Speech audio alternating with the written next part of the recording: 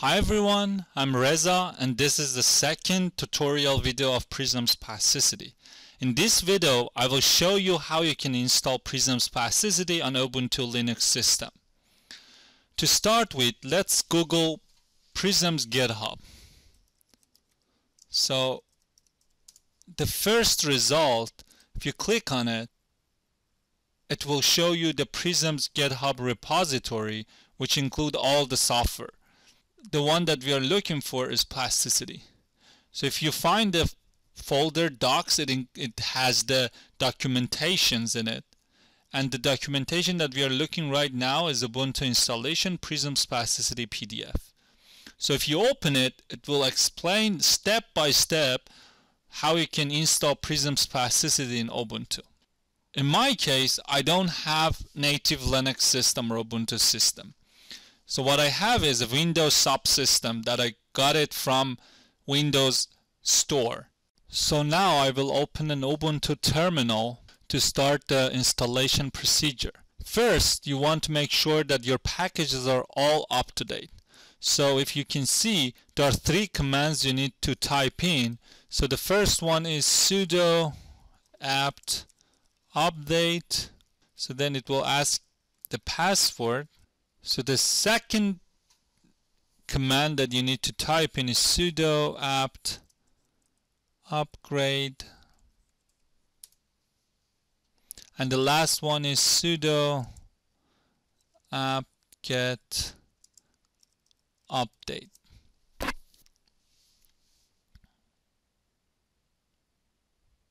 After we make sure that all packages are up to date, we want to install dil2 find element package.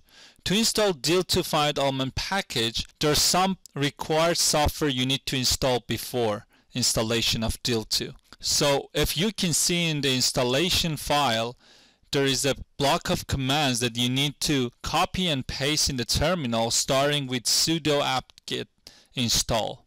So if you copy all those blocks and paste it in your terminal, it will automatically install those required software. So after I installed all the required software, I will install dil2 package itself.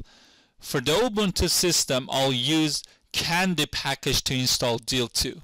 To get the Candy package, I just git clone it from the GitHub, which is git clone https github.com dil2 candy git. So you'll get the candy. So you'll cd to candy, go to that folder. So now there is a very tricky part. If you want to install dil2 for PRISMS-Plasticity, you need to compile it without trillions. So if you have already compiled dil2 for other Prism software, other software in general, and you compiled them with trillions, you need to clear everything and start from the scratch. So in this case, there is a file candy config that you need to open it. So I use vim candy config. If you go to line 60, so I just go to line 60, there is a part that you can actually comment out the installation for trillions. So I will comment this out and then save this. Now we have everything prepared. So what you need to do is you can just type candy sh. We have done this before. That was actually a block of command we copy and paste. So now we are just ready and hit enter to continue. So it will automatically download the required packages, unpack them, compile them, and then on top of that it will compile dil2. So it will take a moment to do that. Now dil2 is compiled with all the required packages such as petcp, forest, hdf5. The 2 more things that you need to take care of is these 2 commands, source dil2 version 920. So just copy and paste it here. Let me copy it. Okay. And the next one is source enable sh.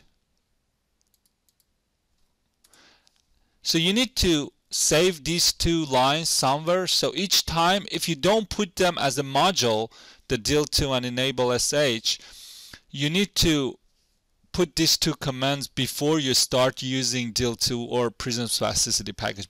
But if you put them as a module, so each time your computer is starting, it will automatically run these commands, you're fine. So now we're good. We have the deal2 package compiled. So in the next step, we want to get clone the PRISMS-Plasticity. For that, you need to say git clone prism center plasticity.get, and now you will get the plasticity package. So after you git clone the plasticity package, you can cd to plasticity. This will be including all the files and folders in the plasticity repository. So you need to type cmake dot, and this will detecting the compilers and configurations. And finally, you need to type make. So this will take some time for compiling the PRISMS-Plasticity main modules. So after getting this done, in the next step, we should go to the folder applications, and in that we should go to Crystal Plasticity, and then we'll type cmake dot. This is specifically for Crystal Plasticity find element part of PRISMS-Plasticity software. So after getting this done, the final step is make release. We're doing it in the release mode. If you want to do it in the debug mode, you should do make debug. And this will generate our executive main. Okay, if you see here, now there is an executive main. We just go to the FCC folder and we go to the compression and we do main. Here we go. You're all set.